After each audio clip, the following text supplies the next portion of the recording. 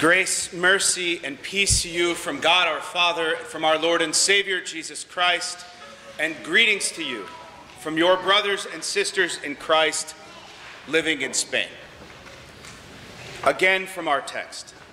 Now, on the first day of the week, Mary Magdalene came to the tomb early, while it was still dark, and saw that the stone had been taken away from the tomb. So she ran and went to Simon Peter and the other disciple, the one whom Jesus loved, and said to them, "They have taken the Lord out of the tomb, and we do not know where they have laid him." When Mary arrives at the tomb, it is still dark, and so is her faith.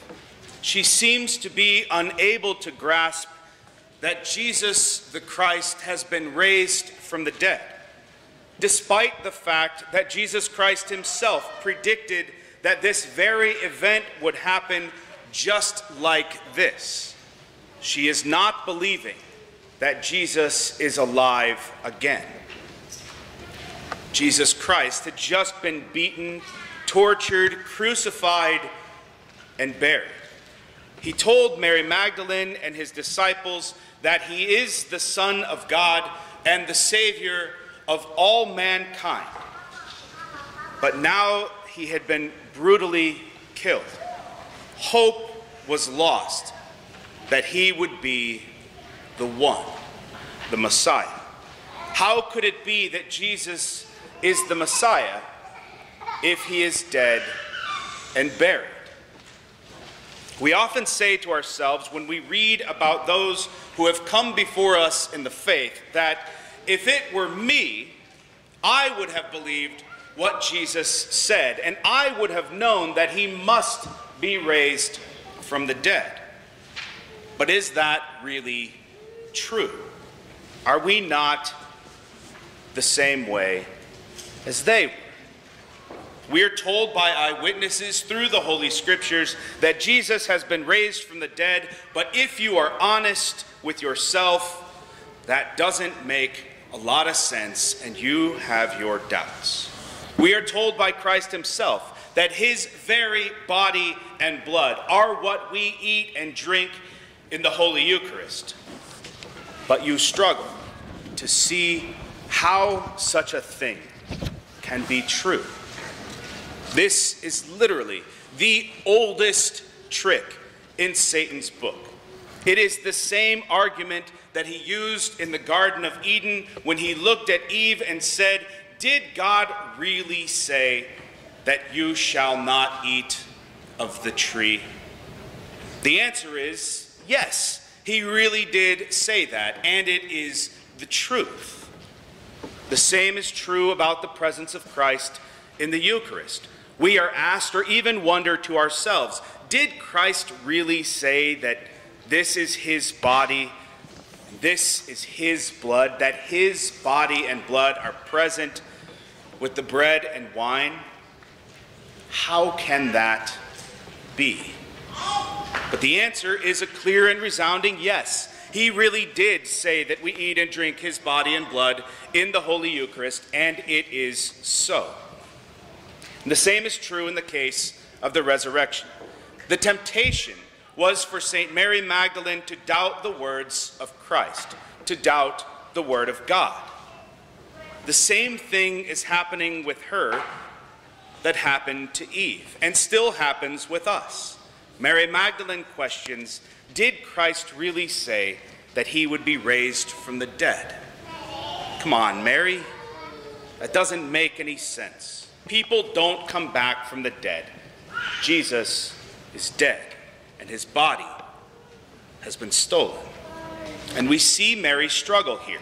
But that does not change the fact that Jesus really did say that he would be raised on the third day, and it is so. But Mary was in a panic because she believed that someone had stolen the body of Jesus. It was hard enough for her to handle the fact that he was dead, but now his body was nowhere to be found, and it would be impossible for him to have a proper burial, a very important thing in the culture and the day. And so she runs to tell Peter and John, but as St. John Chrysostom wrote regarding this account, she did not yet know anything clearly concerning the resurrection. Instead, she thought that the body had been removed, which is what she simply tells the disciples. Yet the evangelist has not deprived this woman of such praise, nor did he think it shameful that they should have learned these things from her. This shows how his love for truth is on display everywhere. You see, in the culture, a woman could not be a witness in the court of law, and yet Mary Magdalene was chosen by God to be a witness, and this is good evidence for us to believe. If the holy evangelist St. John was making this whole thing up, he would not have chosen a woman as his star witness in his story. He would have picked a man who was in good standing in the community. In his grace and his mercy, our Lord has given us evidence to believe that this is the truth of the events of the resurrection of our Lord. He does not call us to believe a wild tale, but he calls us to believe the truth of the crucifixion and resurrection of our Lord and Savior, Jesus Christ, just as his divine plan had ordained it to play out all the way back in Genesis 3:15, where he first promised the coming of a Savior, the coming of Jesus the Christ. But for now, Mary Magdalene was standing outside of the tomb, and she was crying. Her heart was broken in sorrow for her Lord. And in the lowest point of her whole life, the Lord blesses her with a unique grace that he only gives to one person. She is given the gift of becoming the first eyewitness of the risen Lord. As she stooped to look into the tomb, she saw two angels in white sitting where the body of Jesus had been, one at the head and one at the feet. Imagine what she must have been thinking. She obviously does not recognize that they are angels, but does not show any fear of them either. They look at her and they say, "Woman, why are you weeping?" The angels know the situation. They know that Jesus is raised just as he said he would be, and they are asking why Mary Magdalene is turning this occasion for rejoicing into an occasion for tears. And she answers them by saying, "They have taken away my Lord, and I do not know where they have laid him." So she has now spoken with angels, but does not yet understand that Jesus has been raised from the dead. And then she turns around. But why does she turn around? Again, St. John Chrysostom suggests that perhaps it was because the Christ suddenly appeared behind her and struck the angels with awe. And when the angels saw Jesus, they showed immediately by their attitude, their gaze, and their movements that they saw the Lord in their presence. Perhaps this is what drew Mary's attention and caused her to turn around. This is how he appeared to the angels, but this is not how he appeared to Mary, in order to not terrify her at the first sight of him.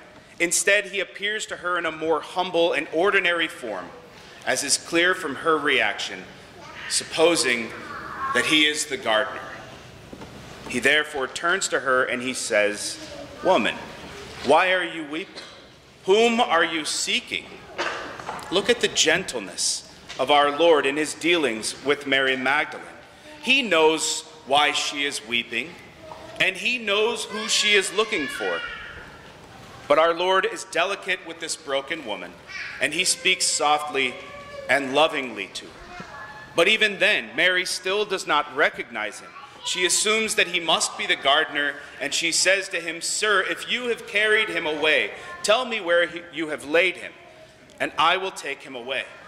It shows great love on the part of Christ that he would lead one of so lowly a mind to higher matters, not all at once, but so patiently and gently.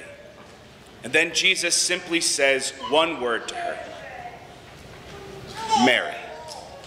What an incredible mercy and patience the Lord has with Mary and with all of us. And now she gets it.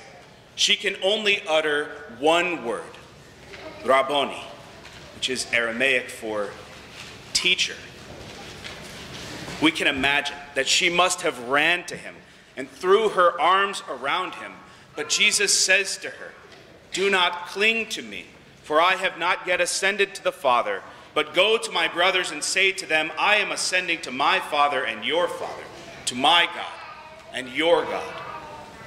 What an incredible blessing that the risen Lord has bestowed upon St. Mary Magdalene.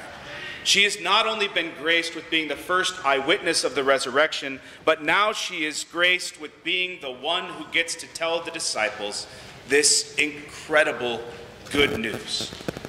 She got to be a witness of the most important message in all of human history. And here we are this morning, witnesses of the same crucifixion and resurrection through the grace of our baptism. Our Lord Jesus Christ, who was crucified for our iniquities, has been raised from the dead to the glory of God the Father. He comes to us through the proclamation of his pure gospel, that he has died for you, that you are forgiven indeed, that as far as the east is from the west, all of your sins are forgiven. And what's more, he comes to you continuing to be humble and merciful, humbly coming to you in bread and wine for the forgiveness of all of your sins.